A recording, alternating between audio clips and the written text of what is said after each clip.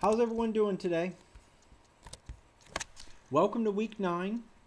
Week 9, we have a couple different things to do this week, so I want to go over each of the components to make sure that you're successful in what we're looking for, because I really want to see everyone do well. So for this week, you're going to focus on, you have the Unit 9 assignment and the discussion board. Now with the assignment, it's going to be looking at, oh, I'm sorry, I should say this. For next week, you're going to have your paper due.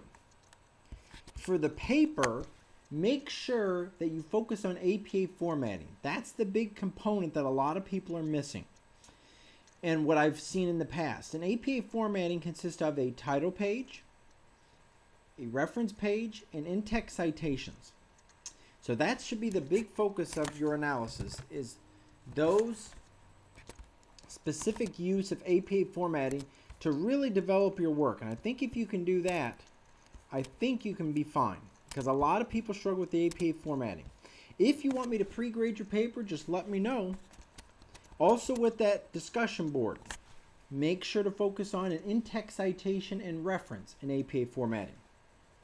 But for this week, we're going to look at the government and the role of fiscal policy in our economy.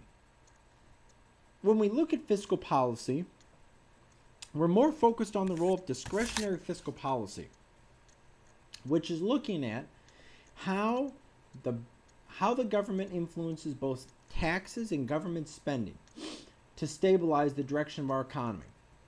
And when we look at it, you're going to notice that the government has two different things that they can employ: the use of government spending changes and the use of tax cuts. Those fluctuations will lead to changes in our economy and will lead to more stabilization policy.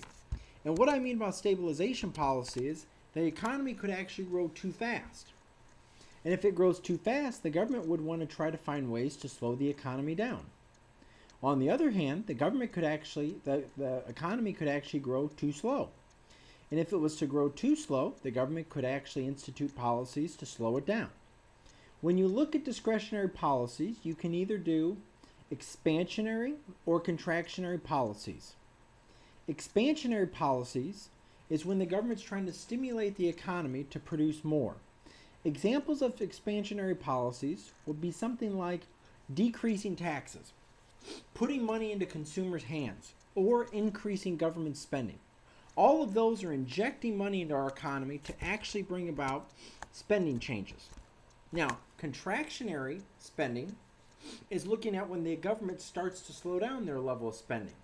They slow down the level of spending, or they increase taxes, which allows for people to not have as much money to spend on various things. Now, when you look at this week, you're going to notice a couple different changes. First is you're going to look at like figure 24.1 and the circular flow diagram and looking at the government. You notice that the government also spends money on goods and services, and they also provide a channel for where taxes are brought into the government, but that's from households. So it's kind of challenging because when you're looking at it, it's like households are paying taxes, which is revenue for the government to spend. But when the economy goes into recession, you'll notice that the spending levels will actually start to decrease, and the government actually receives less revenue. Now, when they receive less revenue, they're not able to spend as much money, which is the challenge. And if they're not able to spend as much money, that's going to cause issues for other components. Now, next thing we're going to look at is when the government's in a budget deficit and when it's in a budget surplus. A budget deficit is when the government actually has more spending than the money they bring in, tax revenue they bring in for that year. While as a budget surplus is where the government actually brings in more tax revenue than they spend. You'll notice in our economy we have a lot of budget deficits. And these budget deficits cause a lot of issues in our economy with regard to spending. We don't know what the appropriate spending should be.